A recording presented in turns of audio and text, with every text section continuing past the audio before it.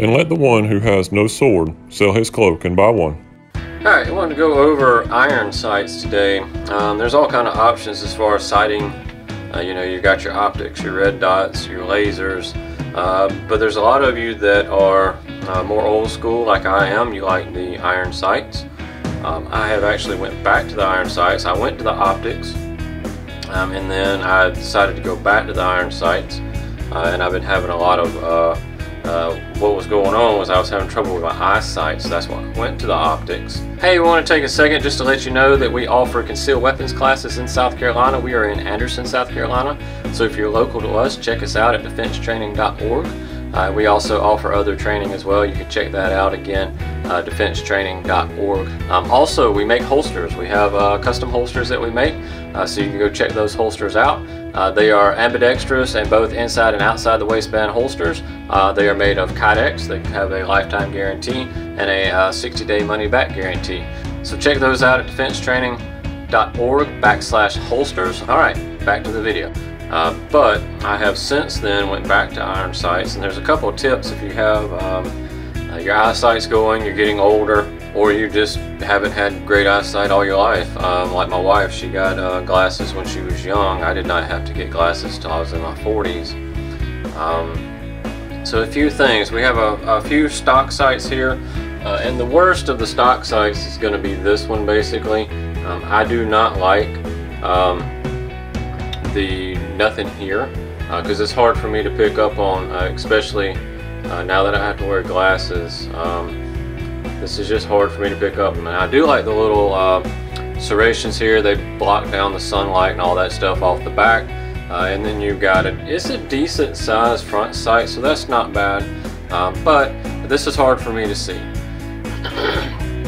The Glock is probably one of the better ones out there for me to see, but it's still a little hard for me to pick up on.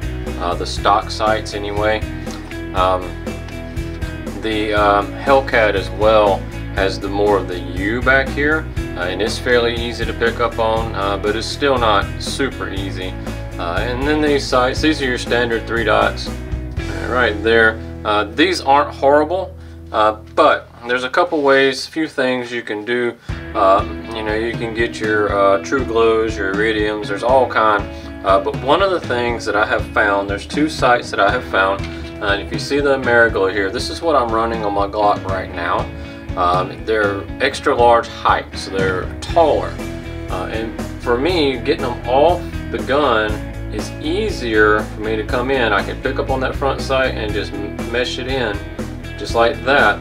And I don't have to go that far back, but I can see that sight and then bring it up. This is just easier for me to pick up on. So if you're having a hard time seeing and all that, and these are the nighttime, the Iridiums. They've got that Iridium gas or whatever in it, and it does glow at night. So once you let it sit out a while, it will glow at night. But this is just easier for me to pick up on. So that's one thing you can do if you're having trouble, especially with these lower sights here. You might be having trouble picking up with the lower sights, but you grab that taller sight on there, and you just pick up on that tall sight, because it kind of sits off by itself, and then I can come up to it and I can sight in on this. Another sight that I was running for a while, and this is still a really good sight. I like it. It is a big sight, and then you just throw these up here and then you would line them up. This is what you call speed sights, and they only make these for so many models. The Glock is one of them. I believe they make them for SIG, Walther, and a couple others. But for a close quarter combat sight, these are excellent. I went back away from that because I was getting some distant shots. Now I will tell you that the tip right here is the impact point. Right in there, that's your impact point. Not actually behind the full green, but the tip. But it doesn't really matter that much at, you know, 5-7 yards. It depends on when you get back to 20-30 yards. That's when you're going to start, or when I started having problems with it, was 20 to 30 yards, to where this sight's a lot smaller, and I was able to get a lot more accuracy out of this sight. So that's just a few things. Again, these are what they call speed sights. So that's one way to go. You can look at that, or the taller extra large sights, or the suppressor height sights, or third co-witness sights. They're just taller sights, which this is what these would be more of the third co-witness sights.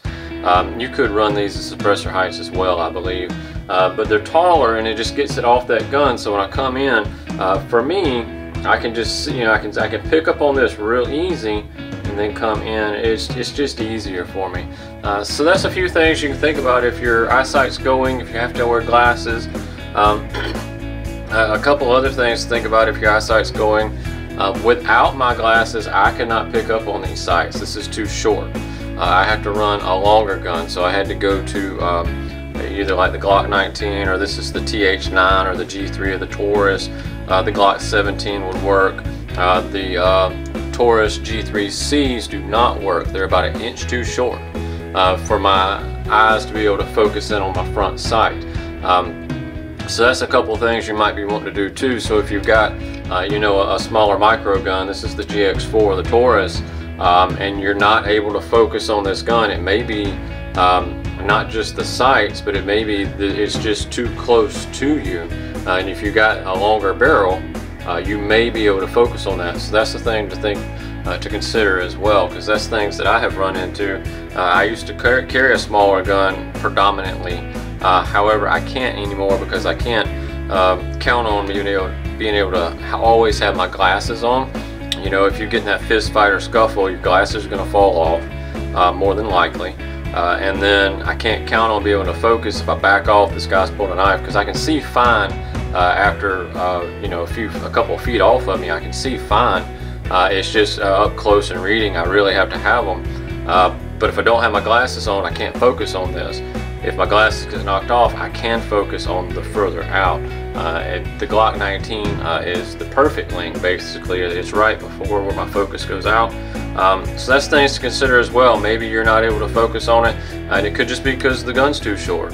I know you like convenience of the gun. However, there are things that we have to adapt and overcome, and we just have to deal with. You may have to go to a longer gun. You know, and you can get all the ones, you know, you can get the longer barrels, shorter grips, you can do all that depending on the models, and there's a lot of models that do that. Would even have, you know, the shorter grip here, but still have the long barrel. So that's things you could think about as well. Guys, I'm just trying to throw some tips and suggestions out, especially your iron sight guys that don't want to go to the optics. That's too new school for you.